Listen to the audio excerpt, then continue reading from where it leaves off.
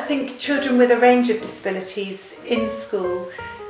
it's always been very positive because children are respected and their needs worked with, and I think all children have a right to have a good self-esteem, and we build on their confidence no matter what their disabilities might be, and I feel that's very important for all children to have their needs met in school. If a child has a mobility issue, then it's up to the school to cater for that and meet the needs of the child,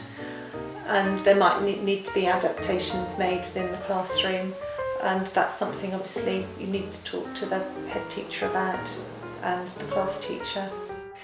The experience I've had with children with disabilities in school and their needs that they've got on socially with other children, they still go out after school and meet up with other children, and I haven't seen it's been a problem.